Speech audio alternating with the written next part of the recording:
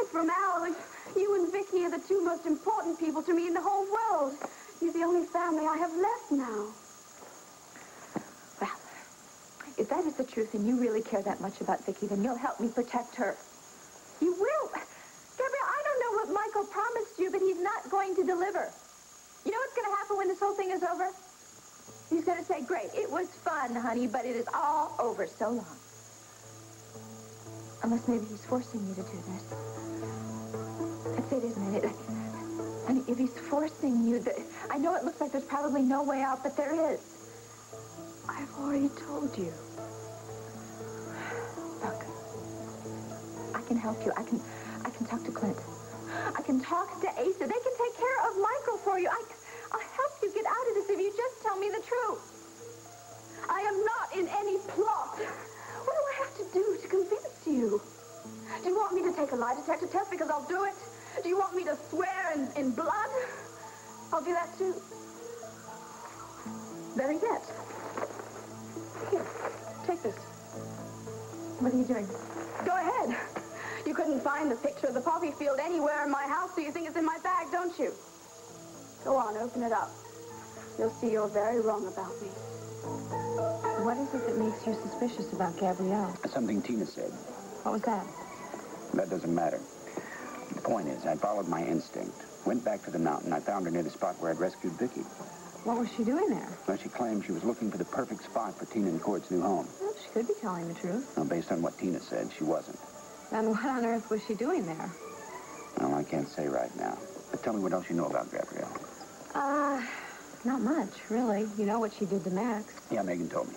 From what I hear, it's not a first. She cut Delilah out of the design business with a similar kind of move.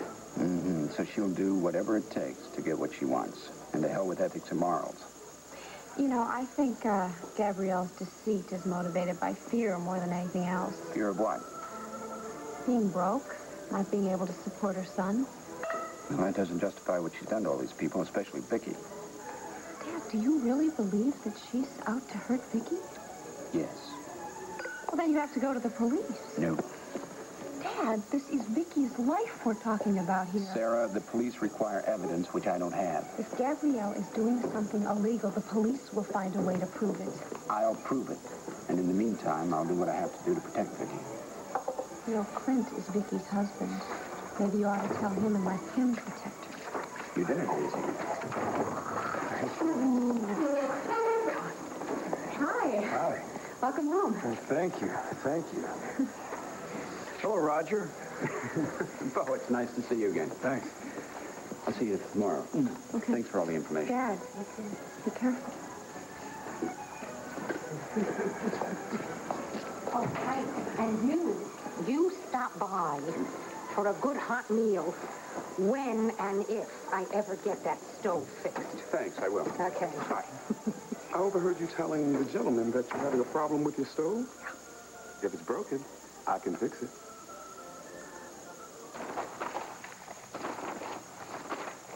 Find anything yet? Book correspondence and copies of deeds and titles. Lantana Mountain.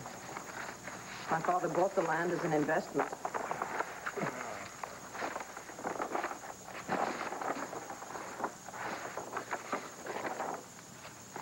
February 1947. April 47. July, August. Well, he shelled out a lot of dough. There's a map here and a memo attached to it. He wanted to develop a ski resort and 4 50-acre parcels for houses to be built on, with a minimum of 4 acres per house. Yeah, he's got it all colored in here. He leased the land for the ski resort to the Lantana Mountain ski people, but he never developed the rest. I wonder why. Why would he have changed his plans midstream? Why would he have given up on such an enormous investment? Maybe the parcels were too expensive. No, I wonder if it was a bad business deal. Could it have been, could he have had another reason for scrapping the whole project? Honey, if you're asking me to second-guess your father, I can't do it. Well, if I lived to be 200 years old, I wouldn't be able to figure out how that man's mind worked. But he almost never made bad business deals. Well, it happens to all of us sooner or later. Nobody's perfect. No, we certainly know that my father wasn't perfect. The thing is, in some papers that I looked at before, there were all these land surveys and engineers' reports and geologist surveys. Obviously, all this was done to determine the feasibility of developing the mountain. Why would he have spent all the money on the surveys and on the land and then not developed it? Beats me, honey. Look, we got to pack up and get out of here. That hockey game starts at 7:30. Sweetheart, the boys both have colds. Well, we'll have to stock up on handkerchiefs. Look, if we canceled out now, they wouldn't speak to us for weeks. Now, come on, be a sport, Mom. You've worked on this long enough. Well, okay, you win. I have to finish some work on the Sunday supplement, though. All right, don't be late, will you? No. Have fun, okay?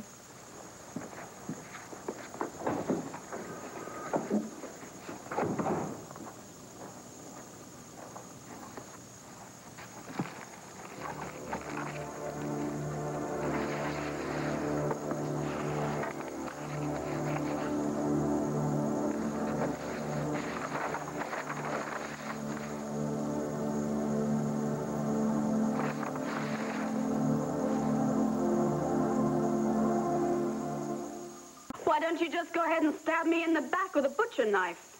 I'm not enjoying this any more than you are. Do you think I enjoy accusing someone who I considered a friend? Tina, I have told you the truth. And if you choose not to believe me, then our friendship is over. Because I can't feel comfortable around anyone who doesn't trust my word, and I certainly can't work with her. So you leave me no choice. I'll have to find someone else to help me redecorate the hotel. Are you trying to threaten me? No. No, but I am promising you that that will happen.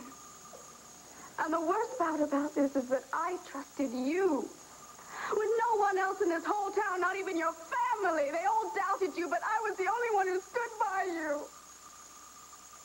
Look, if there's nothing in your purse, I'll apologize. What good are apologies? The damage will already be done. The mistrust will already be there. And I don't want that. And I certainly don't want my son to have that. He deserves to have friends who trust him without conditions, without reservations. So go ahead. Open the purse. And you'll find out that I have not been lying.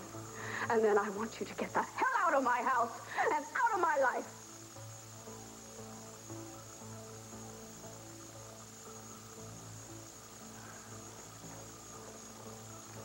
Right here.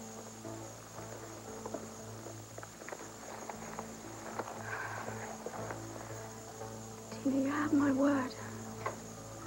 You'll have no reason to mistrust me. And if there's anything I can do to help you uncover this conspiracy against Vicky, you know that I'll be more than happy to do so. Al suddenly became very cranky, so I had to put him to bed. I don't think he's feeling well. Oh, no, does he have a fever? I don't know. I think maybe you should have a look at him. Tina, do you mind letting yourself out? Oh, no, of course not. Do you want me to wait a minute? No. No, I'll call you. Thank you. I'd better see if she needs any help. Bye-bye, CJ. See you again soon, I hope.